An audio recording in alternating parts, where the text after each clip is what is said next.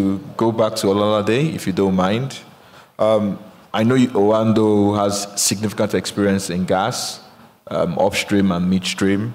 And from your perspective, right, the PIE has been passed, right? NNPC has evolved. We now have the new NNPC Limited. We now have a decade of gas, the gas master plan.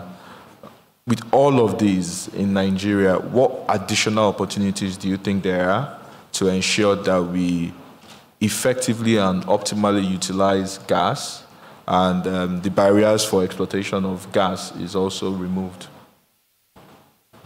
All right, thank you. I like to say Owando is more of a gas player than an oil player, so it's an apt question. I think with the PIA, as you mentioned, there's a lot of regulation around gas. There's a lot of regulation that promotes the development of gas. And we have to ensure that these policies and the regulation that is being put forward is implemented properly.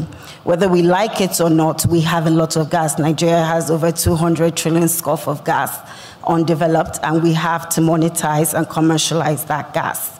How do we go about it? There is a lot of stranded gas without the infrastructure. So we know that the infrastructure for gas is capital intensive.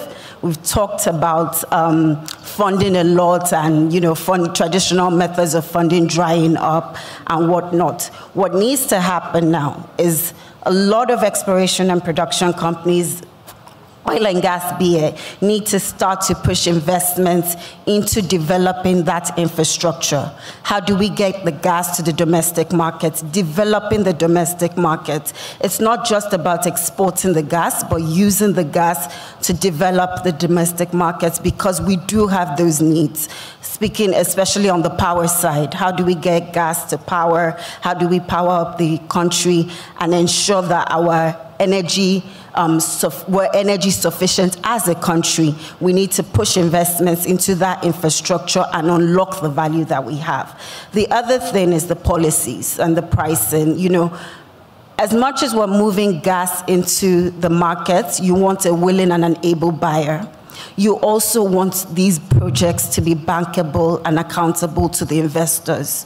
You can't do this if you don't have the right pricing. So it is important that over the next few years, we focus on how we price gas, especially domestic gas. How do we price domestic gas? What does the government do in terms of regulations, in terms of incentives, in terms of subsidizing that industry to ensure we're able to develop it to the full capacity? Gas is the transition fuel. We have a lot transition element for this new pathway into renewables. So we need to ensure that we're able to tap these resources. We need to tap it efficiently, and we need to ensure that we get the returns in the investment we're going to put into these developments over the next few years, I must say. The final thing I would just say about gas is the government plays a huge role, right?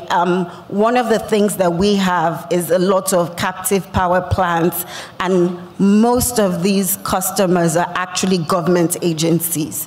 So in that area of production, how does the government start to get interested and start to invest in gas opportunities so that they're able to power up their own governments, their own communities, and in turn, we're able to produce a country that is able to utilize its gas and invest in its gas, and in return benefit from it. So it's really an inside job, I would say. We have to focus our efforts on it so that we can benefit from the results of these investments. Thank you.